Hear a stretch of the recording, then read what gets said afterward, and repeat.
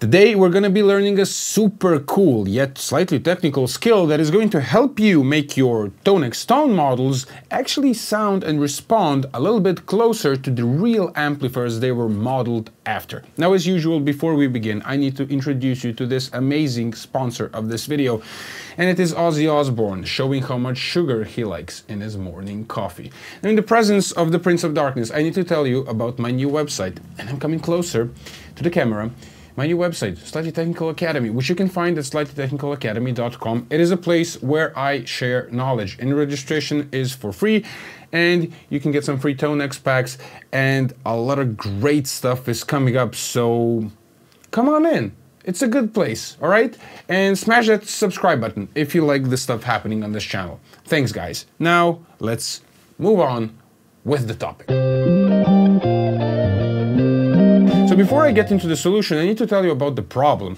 The problem is one that I actually spoke about in my other video about ToneX's, is that the tone models are actually modeled after an amplifier, and they're basically only a snapshot of the amplifier at certain settings. Now, the ToneX app has an equalizer, but that equalizer actually sounds nothing like the tone stack in our amplifiers. So what we're going to do now, we are actually going to explore how the tone stack functions, and then we're going to try and mimic that in the ToneX app. The first thing that I need to introduce you to is a free software called the Duncan Tone Stack Calculator. Now, the Tone Stack Calculator shows us how different tone stacks in different amplifiers function. Take a look at this. So this is the Duncan's Tone Stack Calculator, and we are looking at a typical Marshall tone stack. Now, right off the bat, you can note one thing. Even when your controls are flat, there is an EQ curve. And this means that these tone stacks always color the sound. Basically, I'll tell you from experience, tone stacks are crucial in determining how the mid-range will sound in an amplifier. Now, next thing to note is that there is always a center frequency in the valleys, for example here where you can see a slight mid-scoop, or for example in the peaks where you see here the bass peaking.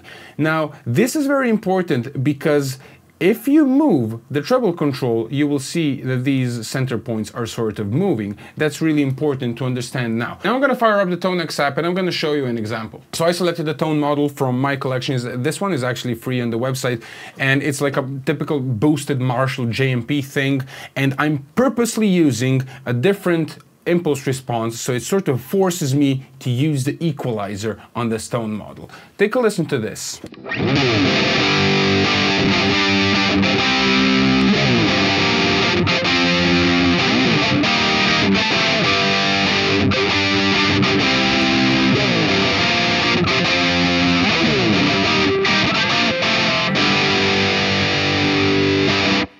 All right, so it's sort of like mid-range. It doesn't really fit this impulse response. Now, what I want to do, I want to play around with the equalizer. Now, the ToneX application offers us a lot of things with this equalizer, but there are some things that are sort of confusing to people. So take a look at this. If we, for example, compare the tone stack calculator and we take a note that we want to lose some mids and maybe increase the bass a little bit, we're going to keep the treble at 5.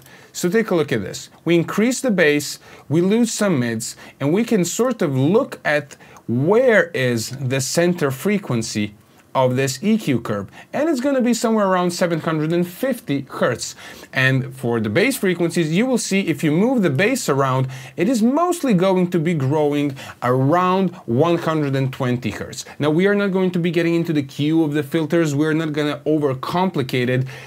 We're just doing like approximations that can go a long way. What I'm going to do now is I'm going to lose some mids here, and I'm going to select 750. And I'm also going to increase the bass, but I'm going to select, well, let's say 120.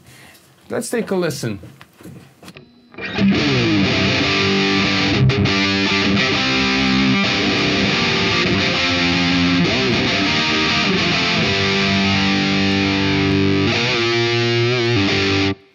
All right, so that's example number one. So if we, for example, decide to take a different type of amplifier, and I'm gonna choose a tone model from my Mesa Boogie Rectifier pack, which I modded. It's actually this amplifier behind me, my favorite Mesa Boogie Rectifier. And we're gonna choose a boosted tone model. And in its core, it sounds like this.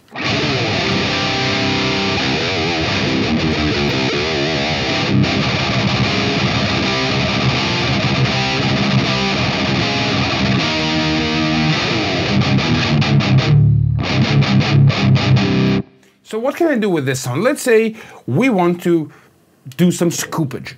Again, now the problem that we have is that the tone stack calculator actually doesn't have a Mesa Boogie rectifier over here. If we look around, we're gonna find some famous equalizers, but there is no Mesa Boogie rectifier. So this is a little bit advanced, but for people who like to tinker with this stuff, you can actually find a rectifier schematic on the internet, and you will soon realize that it looks pretty much just like the Marshall. And you just need to change two components, and I know from the top of my head that the 470 Pico will go for a 680 for the third channel, and the 33 kilo ohm resistor will be changed for a 47 kilo ohm, and we got rectifier EQ curve. Now what we want to do, we want to increase the bass a little bit, we're gonna kill some mids, and maybe we want to increase the treble a little bit. If we take a note of the center frequencies, we're talking about the 450 Hz for the mid frequencies, and the bass is sort of moving lower than 100 Hz. By the way, I don't want to get overcomplicated with the treble frequencies. It might be a topic for a separate video, but let's say that we are going to use the stock treble frequency selection in the ToneX app. So we are going for a 450 scoop, and we're gonna go for an increase in bass at around, yeah, let's say 90. Let's say around 100.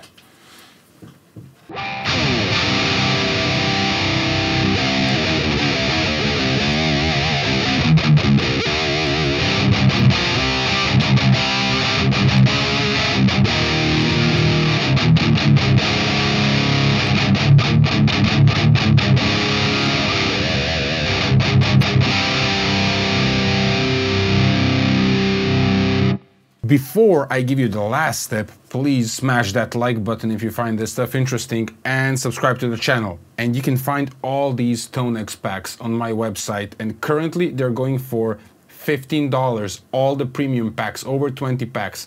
That's crazy, right? Now the purpose of this video was to offer you a different approach. You don't have to do it this way. You can select whichever frequency you want, but the whole idea was to show you how technically you can come to the right frequencies that you sort of need to select to get the authentic sound of the tone models that you're playing.